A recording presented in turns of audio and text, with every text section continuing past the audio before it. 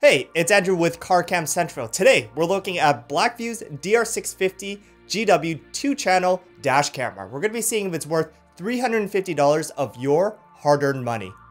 Breaking it down, it's a 2-channel system, which means there's a front camera and a rear camera. We're also reviewing the optional infrared camera, which captures what's happening inside your vehicle.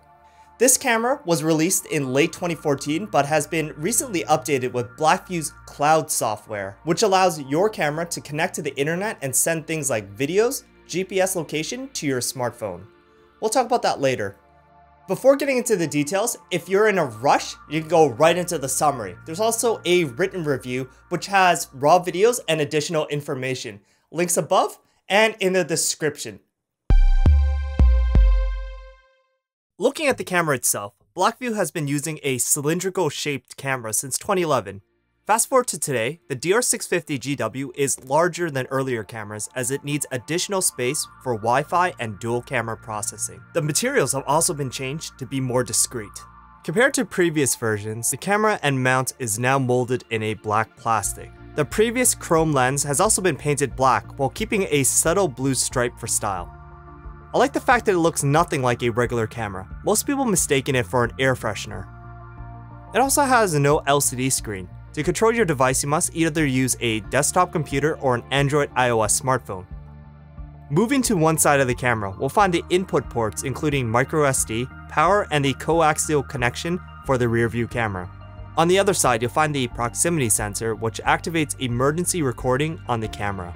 It's hidden behind an elegant sheet of plastic. To my knowledge, Blackvue is the only company which has this feature. In the middle, there's a small cutout for the speaker. Beside it, there's two LEDs which indicate recording status and GPS. On the front is a larger security LED, which is supposed to scare away potential vandals, but nobody thinks it's effective except in getting your items stolen. For the rear camera, it's much smaller than the main body. It has an LED light facing inside your vehicle. It turns on when the camera is successfully recording. If you look at the IR version, it adds infrared lights on both sides of the camera. There's also a light sensor which turns on the infrared lights when it's dark. I would say all three cameras were well made. It also looks pretty cool. Blackvue is often installed on high-end vehicles because it fits in better with the decor compared to the pedestrian and brutalistic designs from other companies. Moving the packaging, Blackvue has had a fresh design for each version of their camera. For the 650GW, it's packaged in a double box. The outer shell adds country-specific information and serves as protection for the thicker and plainer inner box. Once you lift the lid, you expose the front and rear cameras. I enjoyed the presentation as it provides a striking first glimpse at the cameras. They are also securely held during shipping. Below, you'll find a box with your accessories. Inside, there's a power cable which is especially long at 12.5 feet, which allows for installation in larger vehicles. There are also a few extra accessories, which include clips to secure wiring, microSD reader, and one set of mounting pads. On the front camera, Blackvue added a removable lens protector, which is quite handy during installation or transportation to make sure it remains in good condition. Once unpackaged, you probably want to set up your camera. Now, it'll work right out of the box, but there are a few settings we recommend you change. We wrote up a few suggestions on our written review. As mentioned before, you'll have to use your PC or smartphone app to change the settings. Starting with the desktop software, you can install it directly from the SD card that's included. You can use the card reader which comes with your camera. The DR650GW will also load the software onto any carded formats by simply holding the Wi-Fi button for 10 seconds. Formatting the SD card. Please do not turn off the power. I was pleasantly impressed as most companies require you to find and download their software. Once installed, the desktop software acts both as a video player and to modify settings on the camera. I thought it was well designed. Moving into the settings area, most aspects of the camera are customizable.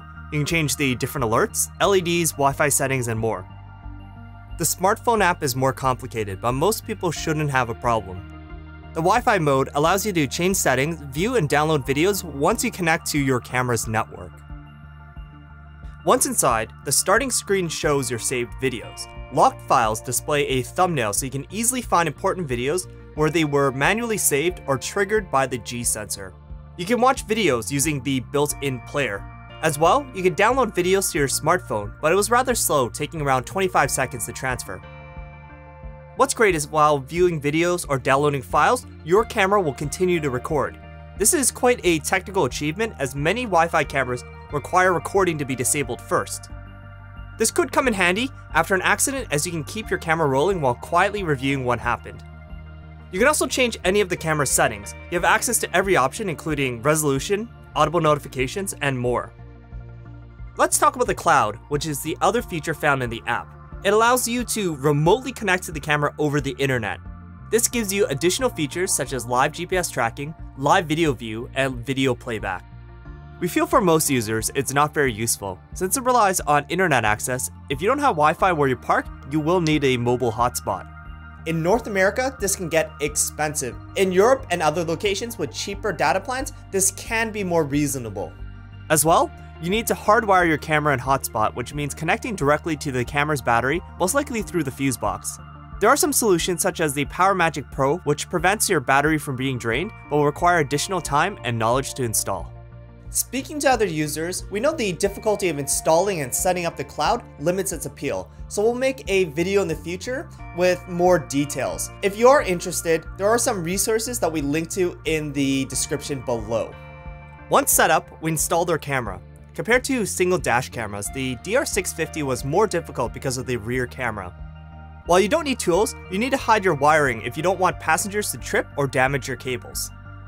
Each car is a little different, but for most you can slip it into your headliner and snake it around to your trunk. This added an extra 20 minutes for me, but it wasn't too complicated. The benefits of Blackvue's dual camera system compared to buying two individual cameras is the longer 20-foot coaxial cable, which increases compatibility in trucks and vans. As well, the rear camera is smaller than most dash cameras, so it doesn't obstruct your vision. I had a hatchback, which makes it a bit more difficult, as you have to account for the moving door. I ended up with an exposed loop of wire because I didn't want to tear apart my trunk to hide everything. Aside from cabling, everything else was simple. The front, rear, and IR camera mounts are fixed in place using 3M tape. Just peel and press. The mount's quick release system requires just a push of a button to remove and a simple press to replace. The IR camera was installed beneath the rear view mirror, but you can put it anywhere that has a clear view of the passenger cabin. Blackbox My Car is an optional 2-foot cable which makes installation easier. Everything was quickly cleaned up, leaving your car looking tidy. Otherwise, you have to use the 20-foot cable and hide everything in your headliner. Once finished, we adjusted all the cameras. With the twist, the camera is easily turned and is held securely by either friction on the smaller cameras or the tongue and groove system on the front camera. In general, I feel most users shouldn't have any difficulties installing the camera. It just takes a little more time and preparation. Next, we looked at how easy it is to use the DR650GW on a day-to-day basis. Like most dash cameras, when it receives power, it'll automatically turn on and start recording. When it loses power, it'll save and turn off. Unfortunately, the startup time was extremely long at 35 seconds. While the DR650 is a complicated device, it takes 3 to 4 times as long as other cameras. We were often well on our way before the camera turned on. The startup and failure notifications are much better and will help you keep your camera running. For example, when the camera starts recording, it will give you a rather long message. Blackvue for your safe driving. Starting normal recording. This length can be reduced or completely removed in the settings if you find it irritating.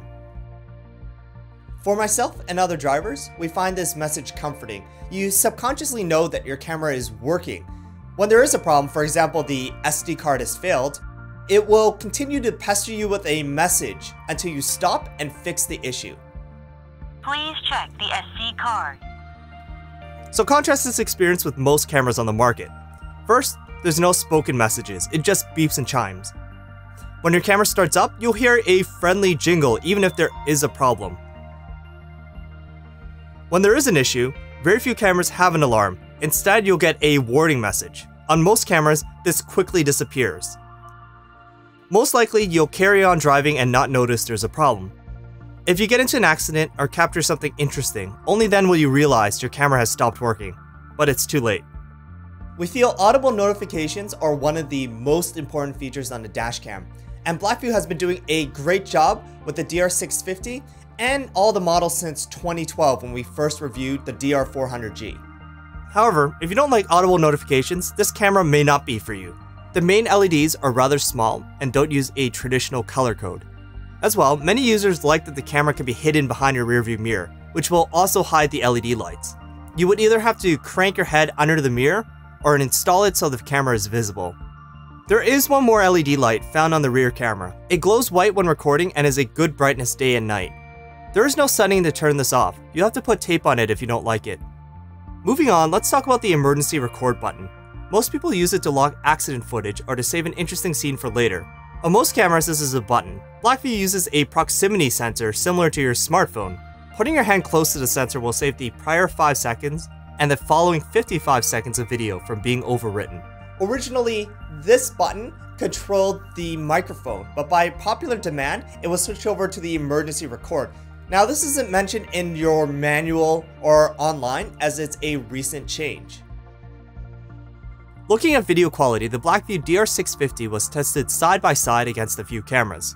One was the A118C. It's our recommendation for a budget all-around camera. Another was the Dome D201, which has some of the best video quality on the market for only $100. Looking at the video specs, the front camera records at 1080p at 30 frames a second. Moving to the rear camera, it records at a lower 720p at 30 frames a second. I was fairly disappointed at the quality. For $350, I was hoping for better sharpness and dynamic range, but sadly this wasn't the case. During the day, image quality is good. You will miss out on some finer details such as road markings. I did find that legibility on license plates was reduced on fast-moving objects. Here, you can see it's much more difficult to read this plate. This is because the bitrate is much lower than most cameras. The Cloud Edition is 6 megabits per second for the front camera, which is much less than the 15 to 20 on most single-lens dash cameras. This can result in severe pixelation when the scene changes rapidly. At night, there's a much bigger reduction in quality. The DR650GW missed capturing license plates where cheaper cameras had no problems. In this case, passing under a tunnel, it's unreadable compared to the $80 A118C. As well, the reduced bitrate can warp the letters. In this video, you can see the D becoming a B, which could cause trouble if you need to identify a vehicle. On the plus side, this camera uses a Sony Exmor sensor, which is known for its light sensitivity. You pick up more of the surroundings, especially in less lit environments, compared to cheaper cameras. In this comparison against the A118C, you can clearly see the pedestrian crossing the street. If you turn to the A118C, you won't see them until the very last minute. If you end up in an accident, you can capture what happened in the moments before. Maybe they intentionally threw themselves onto your vehicle. If you can't see what happened, you can't prove your side of the story. Let's move on to the rear camera. We compared it against the Transcend 200, which is our budget, heat-resistant camera recommendation. While we consider the video quality to be fair, even bad at night, it still does much better than the DR650's rear camera. During the day, the rear camera is rather grainy and not very sharp. Even while it's bright outside, you'll have difficulty picking up license plates while moving. In comparison, the Transcend has much better clarity and sharpness. You can easily read passing vehicles' license plates. At night, quality is even worse. Looking around, the dynamic range is low, which washes out part of the scene, such as the gas station. Still, this poor video quality isn't a problem. The main camera handles liability. The rear camera adds context. If somebody was aggressively tailgating or swerving, or any other actions before an accident, you'll have additional evidence that their actions affected your driving. The infrared camera is similar to the rear view camera, except the IR filter has been removed, which allows it to pick up invisible infrared light projected by the camera. During the day, this produces a rather unflattering pink-tinted image. At night, you get an eerie glow, but you can clearly see everyone inside. So this would be a good feature for taxi, Uber, and Lyft drivers who may need footage of their passengers for assaults, fare disputes, and other complaints. Be sure to follow your local laws of privacy. However, the camera may be too expensive for most drivers as it adds another $100 to $150 onto an already expensive camera. We'll look into budget options at a future date. In general, video quality could be better, but considering it's processing 2 video feeds and has to leave processing power to simultaneously send live videos onto the cloud or Wi-Fi, I think Blackvue has done a good job in getting everything to work at a reasonable price. If you're interested in more, you can download screenshots and raw videos from our website.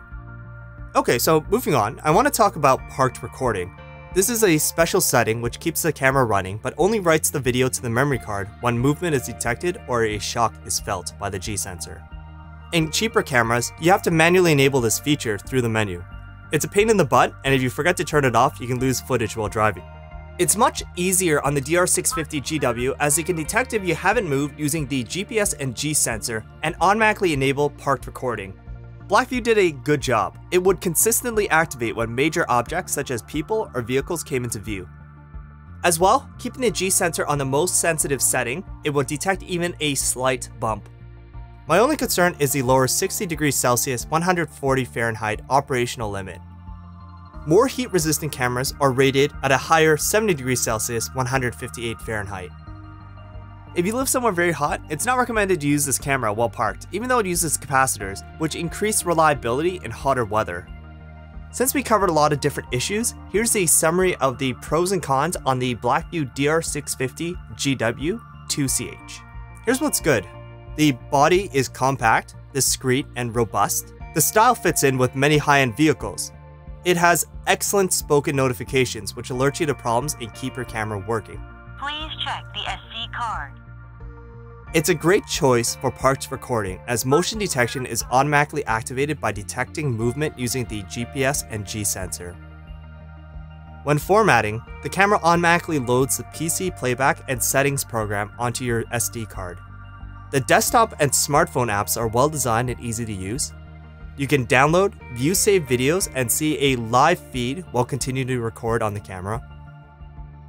It has premium packaging, it looks good, and securely holds your cameras. It's easy to activate emergency recording by waving your hand at the proximity sensor. The long power and coaxial cables increase installation compatibility in larger vehicles. And a quick release mount makes removing and installing the camera easy. Now for a couple items which may cause problems. It has generally good reliability, but the lower 60 degrees Celsius 140 Fahrenheit operating temperature limit may be a problem for parked recording in hotter environments. The optional IR module is useful for taxi drivers, but the final cost may be too expensive. And it also requires a smartphone or computer to change settings and view videos. So now for the bad. The video quality is relatively poor for the price. Day quality is good, but moving objects decrease legibility. At night, sharpness is lower, license plates are harder to read, but overall light sensitivity is quite good. The cloud features such as viewing videos over the internet and live feed don't provide enough benefits for most consumers relative to the cost and difficulty of installation. It has a long startup time at 37 seconds, nearly 4 times longer than other cameras. You also can't rotate the camera to face the side windows, which is helpful when recording police encounters. Installation time and difficulty is increased to connect the rear view camera. If you're looking for a premium camera, the DR650GW 2-channel edition would be one of our recommendations. We would like the video quality to be better, but for the price and features, we think Blackvue has done a great job. For other recommendations, see our website. As part of our ethical disclosures, we purchased these cameras from Black Box My Car at a discount. I rarely recommend retailers, but if you live in Canada or United States, I would actually recommend you buy from Black Box My Car. I've spoken to the owner, Alex, since 2013, and I think he's done a great job. He's been in the game for a while. He has his own YouTube video channel that produces some really good content. Now with that, that's the end of this review. If you liked it, please give it a thumbs up. If you have questions or suggestions, feel free to leave it in the comments below. Thank you, and see ya.